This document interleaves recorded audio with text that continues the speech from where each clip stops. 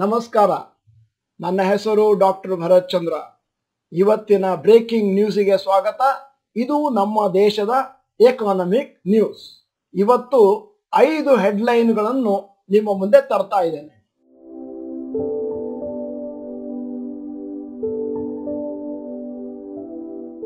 News number 1, HDFC ಮತ್ತು HDFC bank ಎರಡೂ ಕೂಡ ಮರ್ಜ್ ಆಗುತ್ತೆ. ಈ ಮರ್ಜನಿಂದ HDFCಗೆ ಬೇಕಾದಷ್ಟು ಚೀಪರ್ ಡಿಪಾಸಿಟ್ ಸಿಗುತ್ತೆ. HDFC ನಲ್ಲಿ ಸೇವಿಂಗ್ಸ್ ಮತ್ತು ಕರೆಂಟ್ ಅಕೌಂಟ್ ಅಲ್ಲಿ ದುಡ್ಡಿಟ್ಟವ್ರದ್ದು. HDFC share holders will get 42 shares of HDFC bank for every 25 shares held. ಈ ಮರ್ಜರ್ ಕಂಪ್ಲೀಟ್ ಆಗ್ಲಿಕ್ಕೆ ಇನ್ನೂ 1 ವರ್ಷ ಬೇಕು. ಯಾಕಂದ್ರೆ ಬೇರೆ ಬೇರೆ ಅಥಾರಿಟೀಸ್ದು ಪರ್ಮಿಷನ್ ಬೇಕು. ಇದರ ಬಗ್ಗೆ ಡೀಟೇಲ್ ಆಗಿ ಒಂದು ವಿಡಿಯೋ ಮಾಡಿದ್ದೇವೆ 7 ಗಂಟೆಗೆ, ತಪ್ಪದೆ ನೋಡಿ.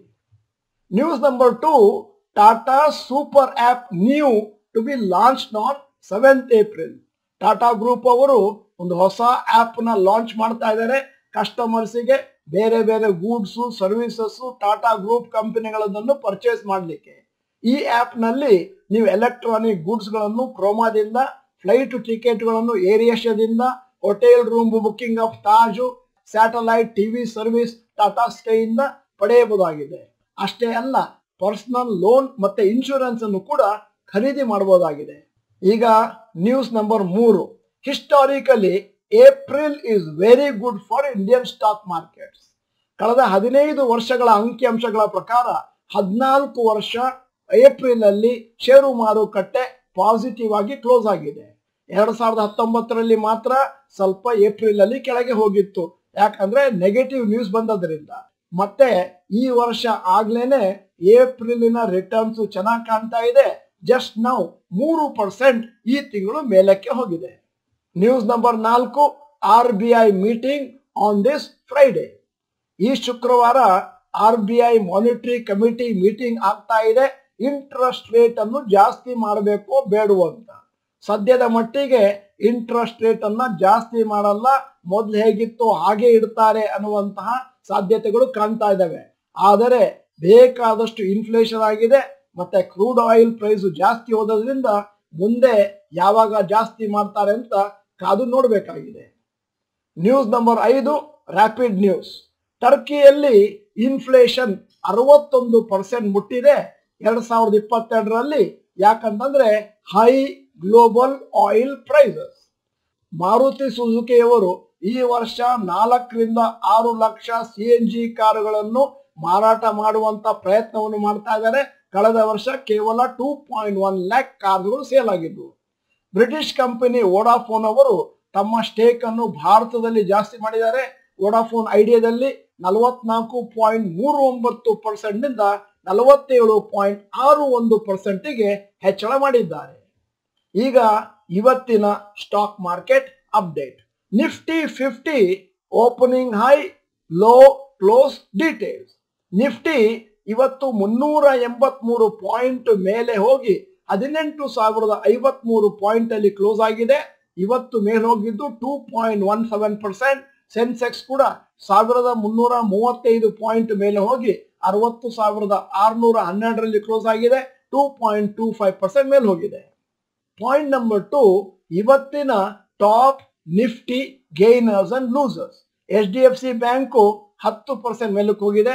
HDFC 9.29%, Adani ports 4.17%, HDFC life 3.9%. Infosys ಕೆಳಗೆ ಬಿದ್ದಿದೆ 1%.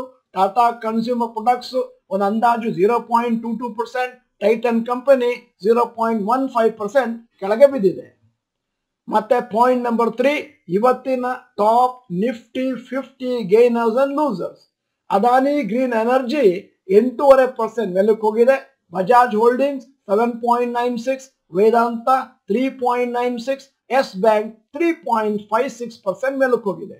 ಇವತ್ತಿನ ಟಾಪ್ ಲೂಸರ್ಸ್ ACC 1.47% ಕೆಳಗೆ, proctor and gamble hygiene 0.70%, ಆಲ್ಕೆಮ್ labs 0.53%, Bandhan bank 0.45% ಕೆಳಗೆ ಬಿದ್ದಿದೆ.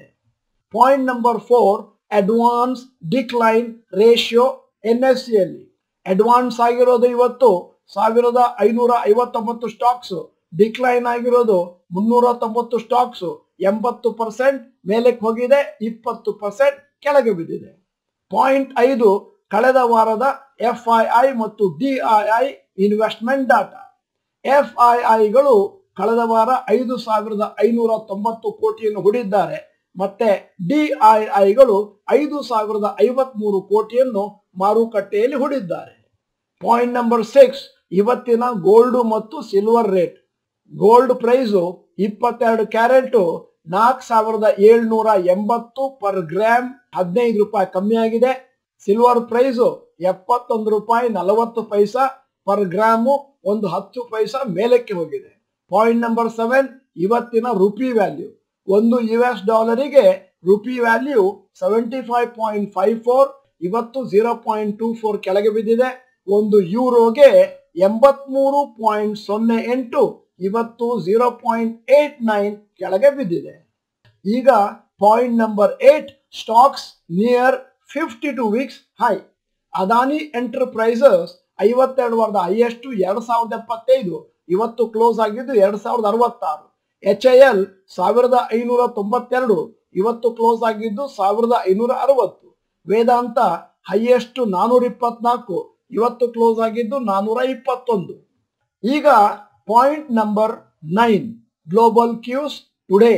ಹಾಂಗ್ಕಾಂಗ್ ಹ್ಯಾಂಗ್ಸೆಂಗ್ 2.1%, ಜಪಾನ್ 0.25%, ಜರ್ಮನಿ ಹಾಗೇ ಇದೆ, ಫ್ರಾನ್ಸ್ 0.33% ಅಪ್, UK 0.16% ಅಪ್ ಮತ್ತು US 0.29% ಅಪ್. ಮೊದಲನೇ ತಾರೀಕು ಏಪ್ರಿಲ್, ಎಲ್ಲವೂ ಇವತ್ತು ಮೇಲಕ್ಕೆ ಹೋಗಿದೆ. ಇದಾಗಿತ್ತು ಇವತ್ತಿನ ಬ್ರೇಕಿಂಗ್ ನ್ಯೂಸ್. ಇದನ್ನು ಸಂಪೂರ್ಣವಾಗಿ ನೋಡಿದ್ದಕ್ಕೆ ಧನ್ಯವಾದಗಳು. ನಮಸ್ಕಾರ.